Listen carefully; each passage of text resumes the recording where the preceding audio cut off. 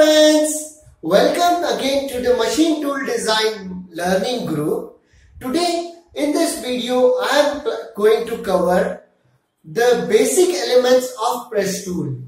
Whenever you see the press tool, it is comprised of lot of different parts. So it looks like a big box assembly, but if you see, there are different elements. So if I go ahead and see the construction of a press tool, first, like I will see, is a top plate, then we have punch back plate, then we have punch holder plate, punch stripper plate, die plate, die back plate, bottom plate, guide pillar, guide bush and stopper. So we have to individually design these elements to make a best press tool so that it works very efficiently. So I will just start with a die plate. The reason I will start a die plate is because whenever you start with a blanking tool, piercing tool or trimming tool, the first thing you are going to do is cutting force, and then you are going to find a cutting length. So now the die plate will be the first plate which we will be designing, and from that we will design all other plates. So let's start with a die plate now. So now let's start with die plate. Die plate consists of basic cutting land and a clearance. Okay, so die plate should be hard enough. So the first thing we are going to see in the die plate is what kind of material to be used.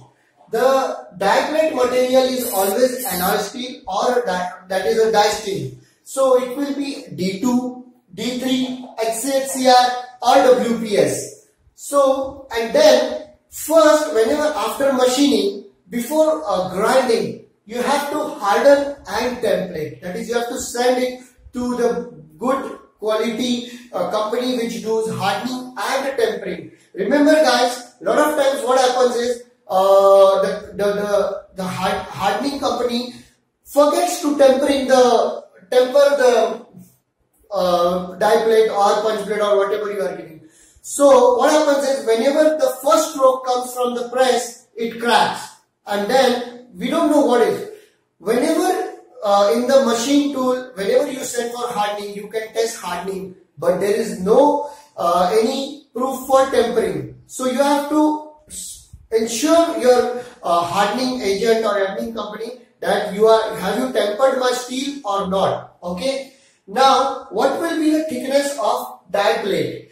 Then the thickness of die plate is cube root of FSS, where FSH equal to shear force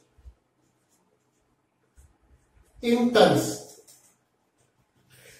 Remember guys, in my previous video, I have given a detailed video of how to calculate shear force of a die. So you can, if you want to calculate shear force, you can just go back and look into my other video. Now, let's say that shear force is equal to, assume 10 tons. So then that, if we put in this formula, then it will go 10 cube root 2, 3. That goes like 2.15 centimeter. So you can just round off to 22 mm. So now you can take a die plate of 22, on the safer side 25 mm. And even like, now remember that whenever this 22 mm comes, you have to see the manufacturer chart, that what is the availability, standard availability thickness available. So you can take, if you go and see in the manufacturer chart, there is 25 mm. So you can just take 25 mm. So that you don't have to machine too much, like you don't have to need to do milling or 3 mm. Okay, so that will be a designer's perspective. So you can do this, and then length and width of the die plate will be according to the profile and the guiding elements. So you can decide according to that. So now next move ahead to next thing, that is a die back plate. Now we have die back plate. Basically, die back plate fits below the die so that the thrust force which is coming onto the die can be absorbed by the die plate and it should not be transferred to directly bottom plate.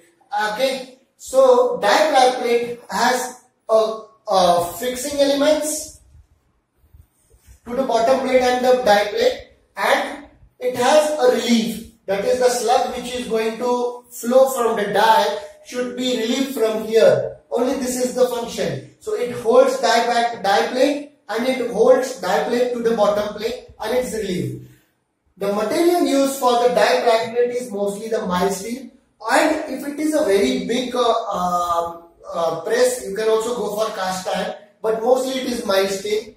Now the thickness of die backplate is 0.5 into TD. That is, TD is, you remember the term TD in all this video. I am going to use TD as die plate thickness. So 0.5 is equal to the 0.5 into TD, that is TD equal to die plate thickness. So remember we have designed die plate thickness as 22 mm. So 0.5 into 22 it will be 11 mm.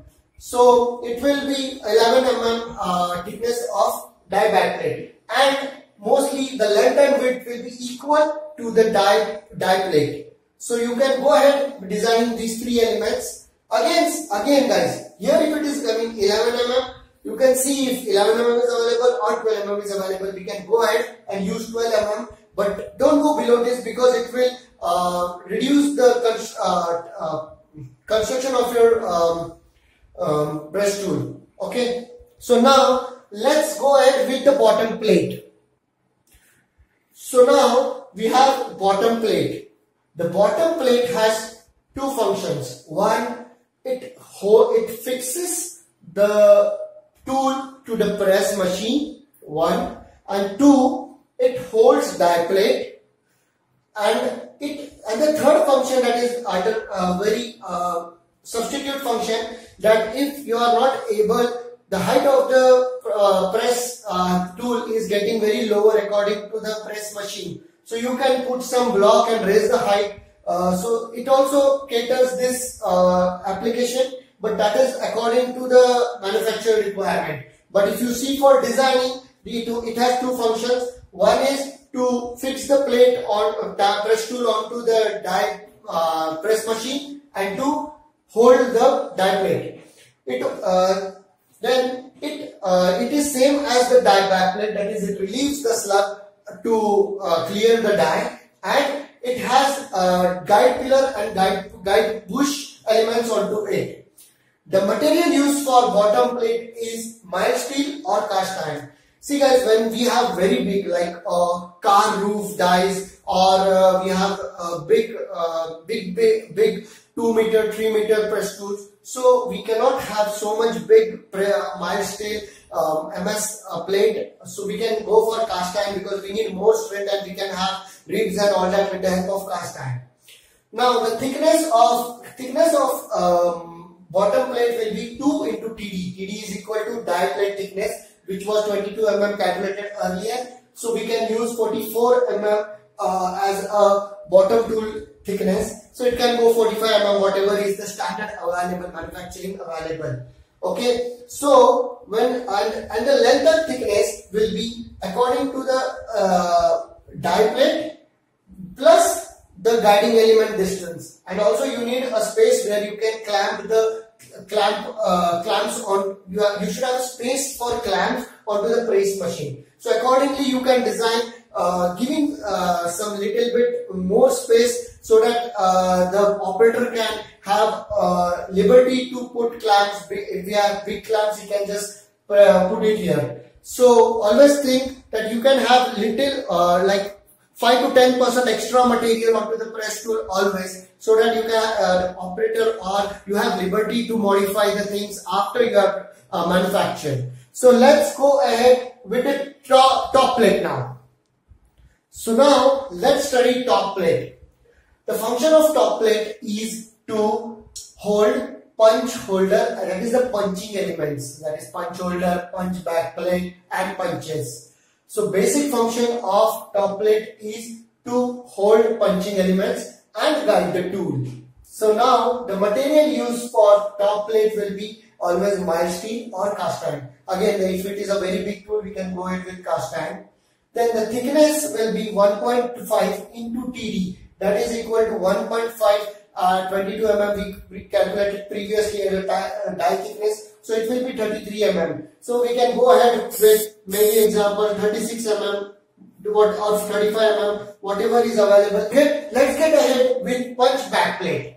This is the punch back plate. So now punch back plate has a function of holding punch plate to the top plate, giving thrust force to the thrust, absorbing thrust from the punch and holding the punch. So whenever the punch presses, so there will be a thrust force which will be acting onto top plate if punch back plate is not available. So we give punch back plate. Sometimes punch back plate is just fitted with dowel and Allen boards so that you can just fix it. The material used for punch back plate is mostly mild steel or EN31. Well, mild steel is used when the force is not so high, but if the force is high, you have to go for EN31 because mild steel cannot be hardened. It cannot achieve hardness. So we can use EN31 where we can give harden the plate, hardened and tempered. Again I am telling, hardened and tempered the plate from 48 to 52 HRC. Okay, and now calculating the thickness. Thickness will be 0.5 into the thickness of die plate. So that will be 0.5 into 22, that is 11 mm. So we can go ahead with 12 mm is that very easily available. So we can go ahead with 12 mm plate. Okay, so now let's go ahead with punch holder plate. So going ahead with punch holder plate design. Punch holder plate will have a same construction, same length and width of punch back plate. But only difference will be there will be a counter bore for punch to be inserted from there. The punch inserted will be if you see here, the punch collar will be there so that punch doesn't come in the punch is holded in the bottom position, and then there will be a tight fit between the punches. So the bore which will be given here will be a tight fit so that punch should not buckle. Okay.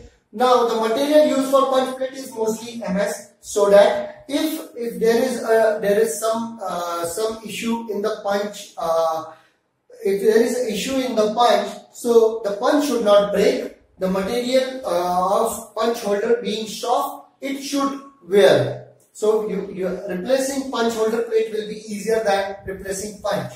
So the thickness of punch holder plate will be 0.5 into 22 again, that will be 11 mm. So the same thickness punch holder and punch back plate will have mostly the same material, same size of material. Only material type can change. Now let's get ahead with punch. So go ahead with punch. Punch will be according to the shape of the profile to be cut. So if we have a shape of this, so punch will have this shape. So according to that, you can select the raw material of the block. Then the material used for the punch will be die steel and alloy steel, that is OHNS, WPS, HCHCR, D2, D3 according to the application required. Then hardness for the punch will be hardness, again I am telling, hardened and tempering of the punch will be 58 to 62 HRC, and the length, that is height of the punch, will be 60 to 80 mm according to the diameter. Guys, stripper plate is very essential part while making blanking tool or piercing tool. Stripper plate has three functions. First thing, why it called stripper plate? Because it strips sheet. Okay, so whenever a hole is being cut into the sheet, the strip goes ahead and locks with the punch. So if stripper plate is present, the strip will be stripped off from the punch and punch will move ahead. Second thing it does is guides punch. So whenever punch comes down, it has this guiding element which guides so that it goes exactly into the opening into the die. And third thing it does is guides the strip. So if you have this strip, so this strip comes and guides here. If you do not guide the strip, it will rotate while going, and you will not get the perfect path. So the stripper plate has three functions. Now the stripper plate material is MS, mostly MS. You used mild steel, and you can go ahead with very good material, mild steel, and the thickness will be 1/8 die thickness, that is 22 mm, or more than that. If the strip thickness is more, that will be a problem. So now we will go ahead and see the stopper. Stopper is an element which stops the strip. So whenever a strip is fed, you need to have some reference point where you can stop this strip. Operator should stop the strip. So this is a stopper. It is fitted onto die plate. It is basically a small pin of dia 6 to 10 mm.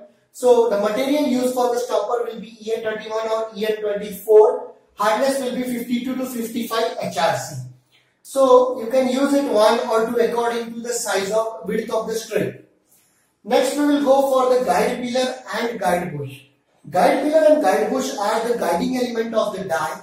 Whenever top plate, that is a moving plate, you can say moving part of the press tool moves up, the guide pillar and guide bush guides it, because the punch comes out from the die plate and stripper plate. So again, when it comes downward position, punch should not the die or the top assembly should be at the proper position. So these guide plate and guide bush is fitted into the fixed part, that is the die plate bottom side, and then guide bush is located onto the top plate. The material used for the guide plate OHNS, and hardness will be 50 to 55 HRC.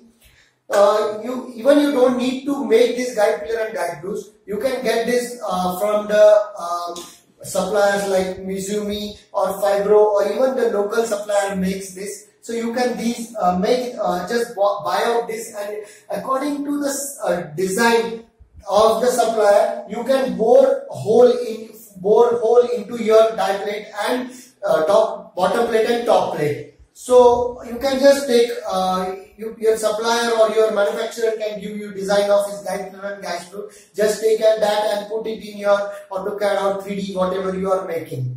So next we will go for the shank. Now shank fits onto the top plate. Shank is the element which locates your tool onto the press. There is a bore onto the press ram where this shank goes and fit, and then you can screw it or you can just lock it. So shank is an element which has to be designed according to the press machine available with the manufacturer. So you have to ask a manufacturer that let me know the bore in your ram so that I can design the shank according to this. So shank is an element which locates your press tool. So you have to design the shank. Sometimes when it is a very big press, you can give a shank plate. There is a big bore onto the round plate. This is all designed according to the press machine available. So different press manufacturer has different shank design according to their machine design. So we can just go ahead with the shank. Now, so guys, in this way, we can design a whole press tool plates, and then make a construction, and then individually make detailed drawing of each plate and release to the manufacturing.